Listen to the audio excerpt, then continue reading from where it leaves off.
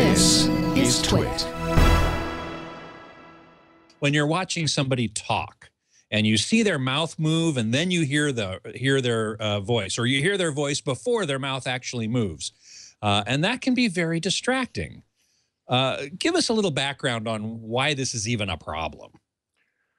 Well, you know, the problem to some degree is as old as media itself, but for a long time, it wasn't really a very significant problem. So if you consider cinema, the very earliest days of cinema, there really wasn't a lip sync problem with silent movies. The piano player could adapt to the images on the screen. And as time went by and we added sound, we ran into a separate sound production process from a video production process or a picture production process. And in film, this is okay. You go off and you mix your sound, you go off and you cut your film, and you come back and you put everything back together and you print out to something where audio and video is in sync. And because of the tight control in cinema, keeping that maintained through the theatrical presentation isn't too big a difficulty. You know, they'd load up the mags, they load up the film, they'd sync it up and play it. But there was manual intervention involved in the process at every step. Now, if you consider TV, TV has always been a very direct thing until recently. And when I say direct, I mean that there was a little electron beam in a camera scanning across an image sensor, producing an electrical signal, which quite literally was no more than milliseconds away from the viewer's screen, painting that beam back on the screen. At the same time, the mic is picking up the sound. The sound is going through very, very simple production processes and arriving at the speaker at the home set, again, very, very quickly. And the opportunity for them to get out of sync really didn't exist.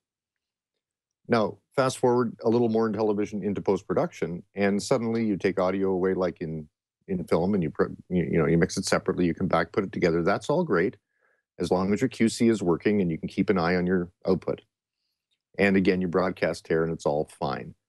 However, we arrive at this era called the digital era, and the digital era brought delay to signal processing because we can quantize the signal and we can do really cool things with video and with audio in the digital domain.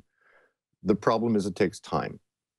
And television systems are inherently synchronous, so when you take a video signal and you go and you process it, you probably end up delaying it a frame or two, but you need to resynchronize it to bring it back into the production system. So now consider you take your audio off down one path, your video down another, and you do some processing, and you put them back together without any human intervention in a distribution system.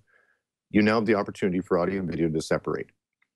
Even worse in the digital era now is compression, because we now apply digital compression and decompression to both the audio and video, and it may happen several times in the production process, in the plant, in servers, through distribution, through final distribution to the home, and these are all opportunities for different paths to endure different delays so that when it finally gets to the home, the video and the audio are no longer in sync. Then there's one more problem, and that has to do with MPEG distribution. MPEG is a wonderful standard. It was well conceived, it was well designed, and how to generate an MPEG signal is very explicitly defined in the standard, ISO 13818. What is not defined normatively or explicitly or in a mandatory way is how a decoder shall behave. So even MPEG, and everybody knows this at home, if you're on a channel with bad lip sync, you switch away and you switch back and the lip sync gets better sometimes.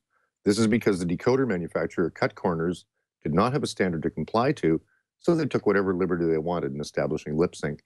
So we have systems in place today that are incredibly complicated, from image capture to image presentation. And there's variable delays in video and audio throughout the system, and although there may be mechanisms in place to fix it, they don't always work. So we have a world today now where it's quite possible, even in professional presentation domains, to get video and audio separate in time.